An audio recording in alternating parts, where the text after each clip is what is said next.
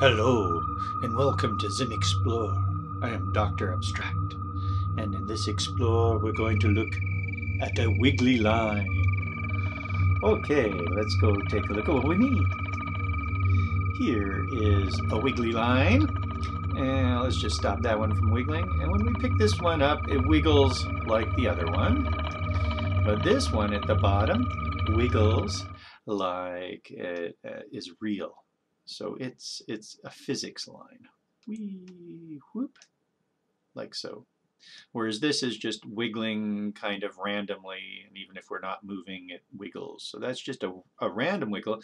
And actually to create that random wiggle effect, well, to create this wiggle effect is pretty easy, but to dynamically move around a line and change the wiggle is actually pretty tricky. It's not the end of the world, but I find working with physics easier conceptually. You don't have to think of as many things. Plus, it gives us a better effect. So let's see how that is done. Woohoo!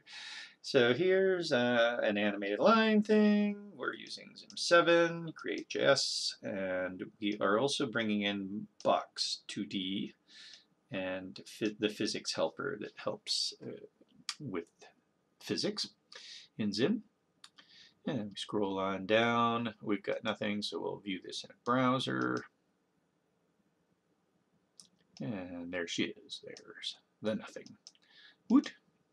Okay, so physics, you create a new physics. So var physics equals a new, let's see, zim.physics. Do we have to do that? I wonder if we can do it without, let's just try physics like so. Let's see if we get an error. Check this out. One of these browsers, there it is. We refresh here and F12. And there it is saying hi from physics or physics. Please provide a ZIM frame object. Okay, so that's all right. I was just checking to make sure that the physics does not require the ZIM namespace.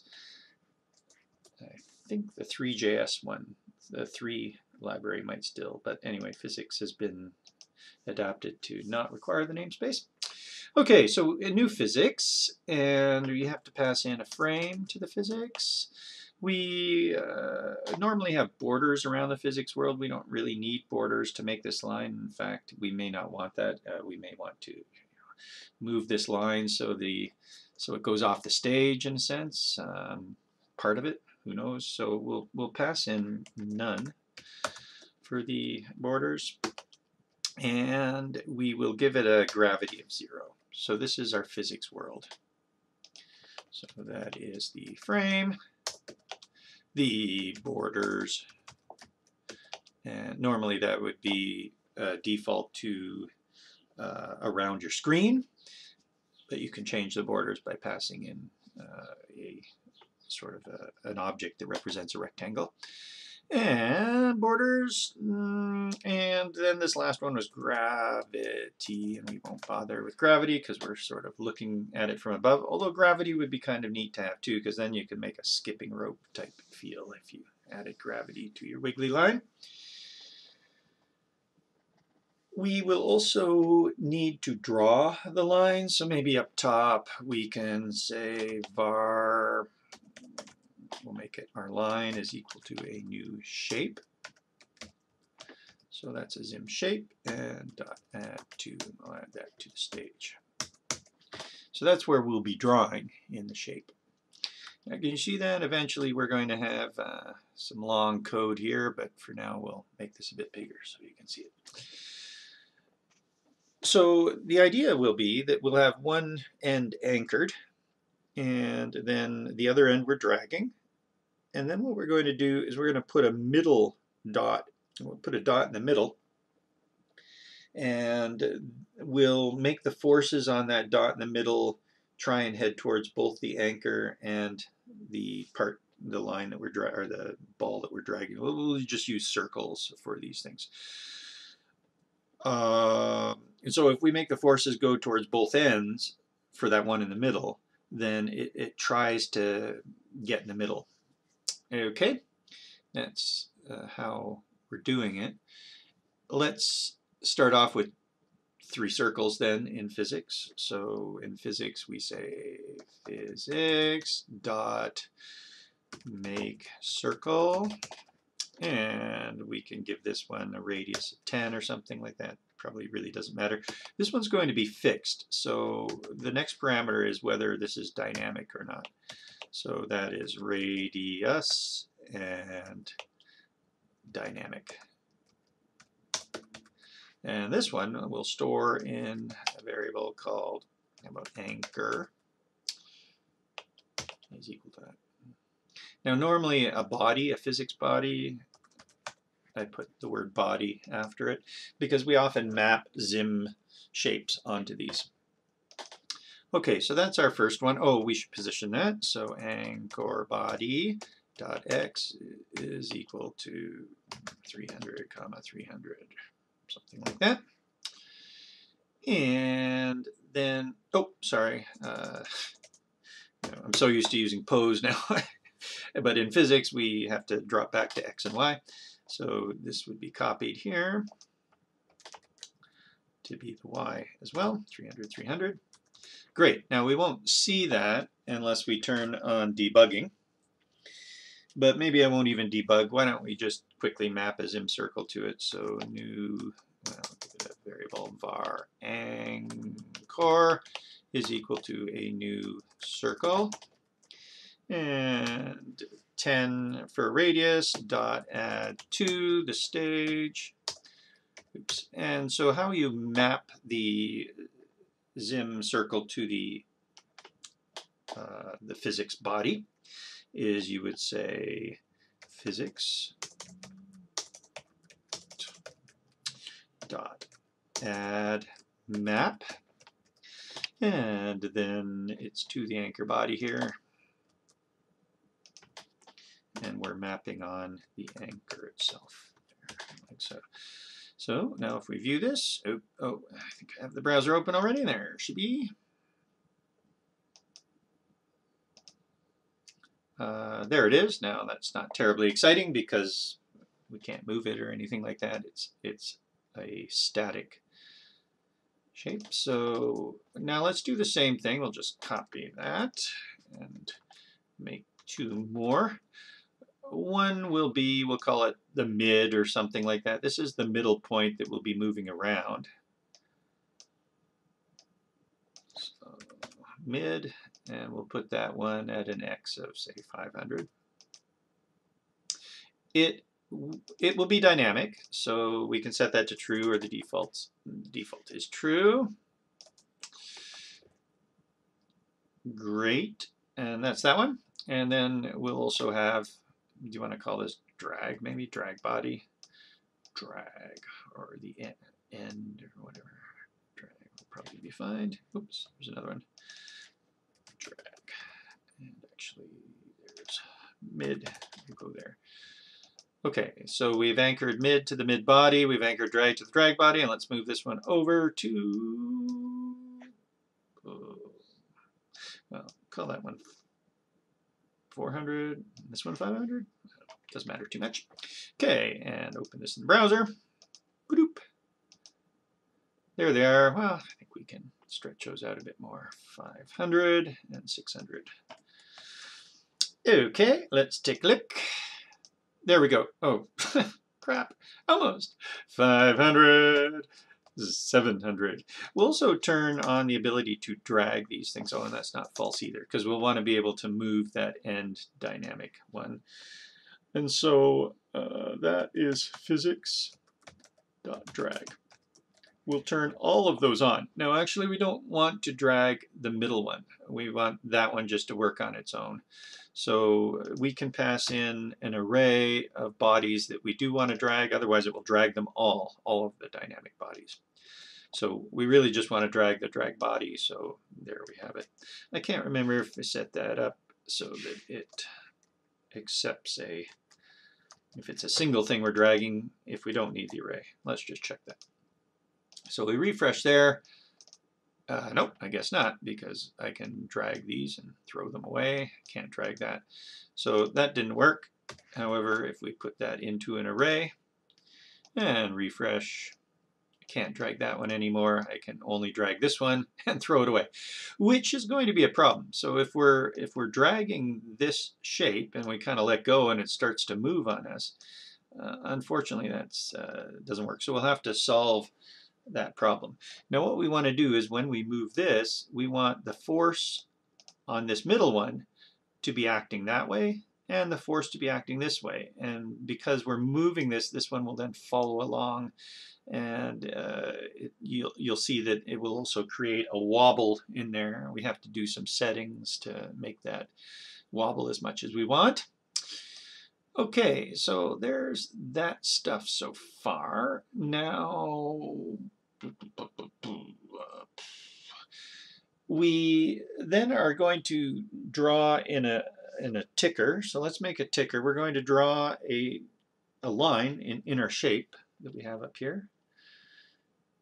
In our shape right here, we're actually going to draw a line using those points. So I suppose we could do that right now if you want. We can say physics.ticker. You're welcome to also just say ticker.add, but physics does have a ticker, which is a little bit different in that we're updating the physics engine, and this physics.ticker will update right either after or before, I can't remember which one, but it's sort of tied in. It's the same ticker that we're using to update the physics engine, so you may as well use this one. And we will add a function. And in that function, we can draw our line. So that would be line.graphics. Each time we'll want to clear the line. That's a clear. And then we need to set the styles again on that. I think we do anyway. S, we will make it a frame dot green. And then the stroke we will make a little bit bigger, like 3. Also, if you stroke and leave the sort of square ends on the line, you can see the ends sort of move, and I don't quite like that as much, so you're welcome to say round there, and that puts roundness on the ends of the line. Good, and now we're going to move to, drop that to the next line, move to the starting position, and the starting position was called the anchor. So this will be anchor body.x and anchor body.y. How's everybody doing? Anchor body.x, comma, are you waiting to get to it? We maybe could have set all this stuff up, but it's nice to take you through it, isn't it? Do you like us taking you through it? Hopefully. So that's where we're going to move to. The next thing we do is we set a quadratic line, what was that, curve, I guess, quadratic curve to, is it a T? I think that might be a T, quadratic curve 2. And these are just short messages for curve 2 or quadratic curve 2. There's also a Bezier curve 2, but we'll just use a quadratic curve 2. And that accepts an anchor point. So our anchored point will just be wherever the midline is, mid body.x and mid body.y, and then where the end line is, so where are we ending, and we're ending at the drag body.x and drag body.y. Okay, so at the moment the end will be moving, but the middle part is not moving, so this won't look quite right. And there's our line. And so we're moving this one, and you can see that the control point is here. And so that's making a line from here, a Bezier line in a sense from here to there, a Bezier line from here to there, and then curving that. Okay, so that's what's going on there. Oops, something hit it. Oh yeah, my balls, my balls can hit. So that's fine, but I don't think that's gonna cause a problem. You can set in box 2D to make those two things not hit if you wanted to, but I don't think that that's going to be a problem, because as we move this, the forces are going to cause this thing to move in between, and I don't believe we'll ever be able to really hit that. At least I haven't seen that happen. Let's increase the thickness of that line a little bit. I'll make that 5. So make it blue. See that a bit better.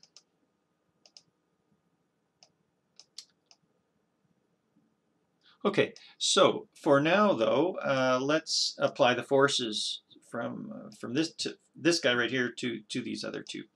So we can do that in the ticker as well, and that would be let's see. So this is a physics, and we're going to apply it to our mid body. So mid body dot apply force. Now watch with box 2D. This is now moving into a box 2D method, and unfortunately they start with a capital letter. We're going to apply a force, and that force asks for a B2 vec2. So for the first parameter, it's a new B2 vec2.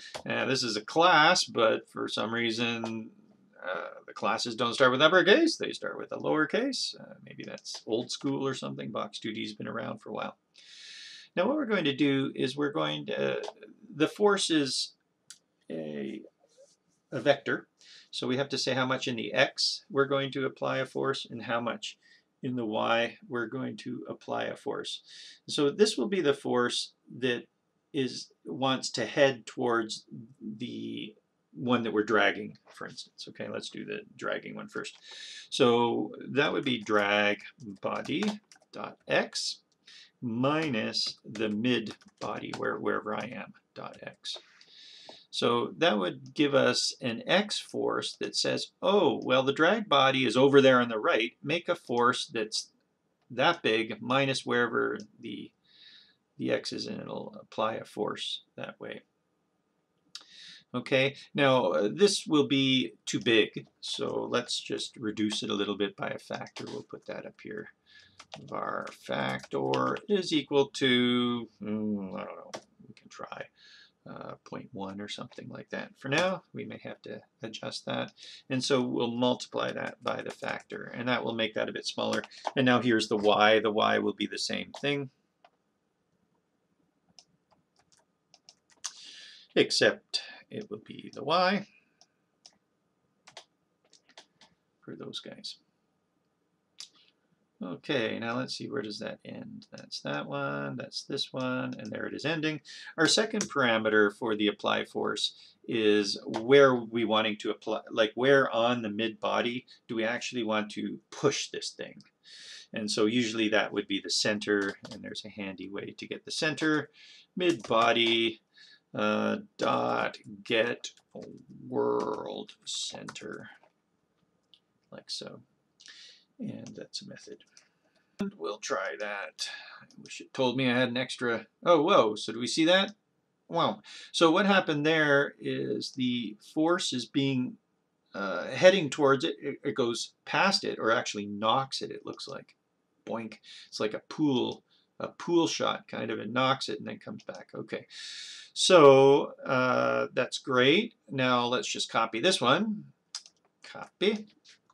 And we'll make it apply the other way as well. So also to the mid body, but this time we won't go to the drag body, but rather the other one. What was the other one called again? The anchor body. So anchor body, and let's see what happens. Refresh. Now it seems to just stay still. Cool. Whoa! So that force is trying to balance it, and that middle ball is sort of working its way in between those two things and causing that line to wiggle. You see what I mean by a skipping rope? If there were, it's almost a skipping rope now. Gravity would make this droop. It would pull down on that middle one and sort of make it droop as we were going. All right, cool, but it's a bit wobbly, isn't it? So what we need to do is slow down the linear damping of that middle one. So that's up here. When we make that middle one, here's the mid body. When we make the circle, this is the radius, colon 10, and then the linear damping, which is a long way somewhere in the parameter list, but we don't have to worry about it. Set it to 2. Let's just see what happens if we really bring that up.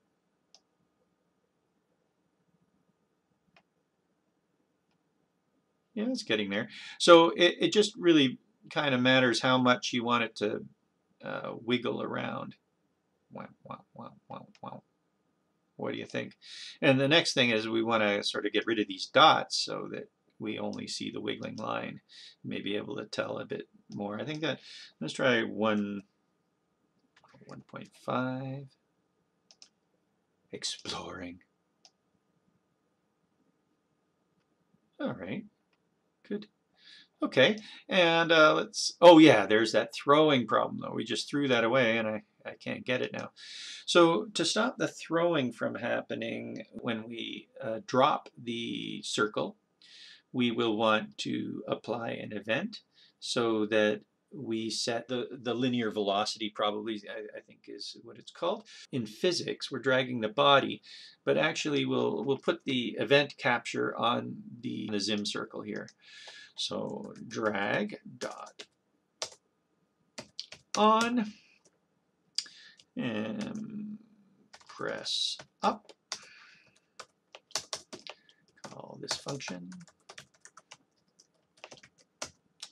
And now what we'll do is we'll say drag body dot set linear velocity. There's probably a few ways we could do this, but if we just basically say set the linear velocity to 0, then that will stop it from moving when we press up on the thing.